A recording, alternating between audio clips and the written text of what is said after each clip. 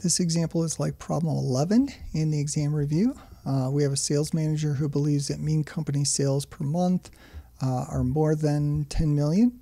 So we make a test. Null hypothesis is that the mean is 10. Alternative is the mean is greater than 10.